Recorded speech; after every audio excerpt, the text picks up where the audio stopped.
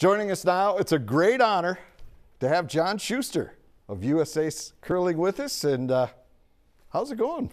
How's it going since you got back? You know, pretty good. Not quite as busy as the last time, but yeah, no, it's been great to be back in Minnesota, back at home, following my kids around to various sports and that kind of stuff, and yeah, really just getting out and seeing people, and it's been really nice that people seem to be receiving it well, even though we didn't come home with a medal.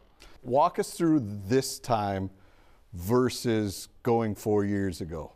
Did it feel different this time going back as gold medalists? You know, I don't know that it felt different going back as gold medalists, but it felt different going back with a different mindset. You know, halfway through that last Olympics, for me, you know, it was kind of a freeing thing where I just kind of got it. And I don't think I ever went back. So I think we went there as a team, and we wanted to play well, play hard, have fun. And if we did all those things, I think we were going to be able to, kind of accept any result we got. And yeah, and we just really enjoyed being over there and representing the U.S. and Minnesota and Wisconsin.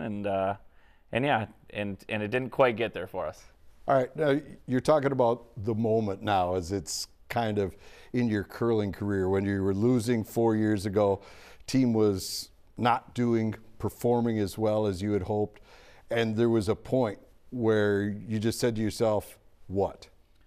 For me, it was really just, it doesn't matter. Like, people back home or around the world, like, yeah, they're going to see what you're doing, and I think I always felt that pressure and that weight, and I just kind of had to get to the point where I was playing for my teammates, myself, and the people that support us, like our families, as opposed to having that weight of an entire country on your back. And when I kind of got away from honestly feeling that burden, that's when all of a sudden, the magic started happening, and it's really honestly left a freeing feeling for me ever since, like being on the ice. And I don't have, I was with one of my teammates from 10 and 14 last week, and for me, like, I don't feel the burnout that I maybe expected, but I think it has a lot to do with that new mindset.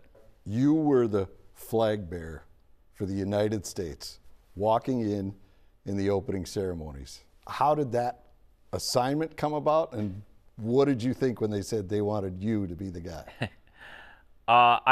That process in the U.S. is so cool because each sport gets to nominate somebody to carry the flag, and I was one of USA Curling's nominations because now we have a male and a female flag bearer, and we got to kind of make a video just saying, what being a flag bearer would mean to us, and for me, I just kind of, I wanted to even provide some wisdom to the people that maybe would watch the video from every sport about things I learned at the Olympics and things I thought were important, as being a member of Team USA, and apparently, that message kind of resonated with some people, and yeah, getting voted to carry the flag for our country was the biggest, honor, I've ever had, and I think an athlete can have, is carrying that flag, because they really only nominate 2 people to do that, and it was a blast. Besides being able to share that with Brittany Bowe and to have that experience, I got to talk to Alana Myers, who got elected, who couldn't do it because she tested positive for COVID.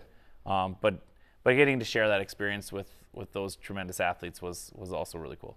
You have an event coming up where people can hang with you, chat with you, have fun, and learn more about the sport and more about your adventures. When is that?